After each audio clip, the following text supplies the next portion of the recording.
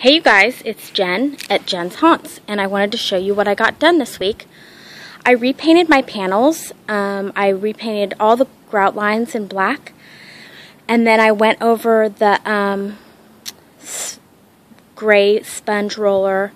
I went over that with a little sponge I made, cut chunks out of it, and went over it in black. And then I did some tea staining around the window, and I got all the molding done. So this is the big one that's going to be at the end. This is one of the smaller ones. Sorry it's so dark, I'm barely catching the end of the day. This is a full panel, one of the full ones. I think it looks a lot better. Look at that moon, that's awesome. This is the center window. So a little tea staining on that. Molding. I'm feeling pretty good about it. So I'll need to ask your guys' advice. This is the panels for my roof. I decided I wanted to use tar paper.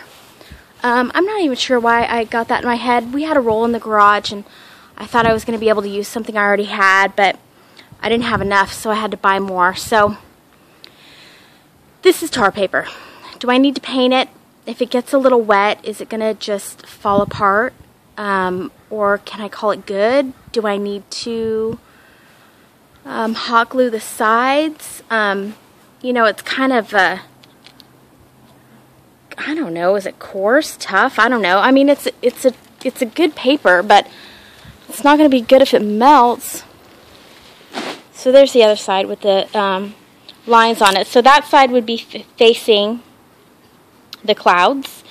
The dark side would be inside the church. It was important that I had a roof. I want it to be kind of enclosed and dark. I think there's something creepy about that. So maybe you can give me some advice on this tar paper. If I had to, I could glue it all down and paint it, but that would just suck. So tell me what you guys think, if you've ever used anything like this. I didn't want to deal with plastic ripping or blowing away, and this just seemed like a stronger product. So tell me what you think. So I got my first window done. Here's the paint job on it. And some people were asking how I did this. I just used a ruler and drew it out, and then the face I had to do some freehand because the picture that I picked was too small. So this is the part that'll be facing the street, and of course I painted the other side, but I tried to keep my lines nice. I might need to do 2 coats, because I think when I get a light behind that, those little lines might show up. So that's alright. So the rest of my panels are back here. They're all done. I'm glad it's done. And I am pretty darn happy with all my windows. I don't know if you can even see that, you guys. It's getting dark.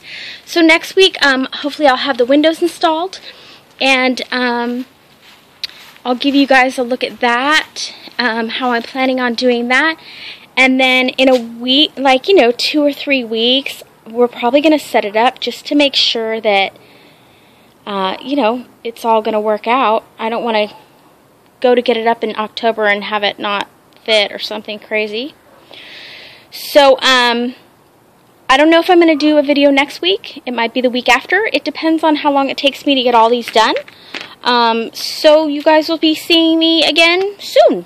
Alright, you guys, have a great week. Get your haunt on. Stay scary out there.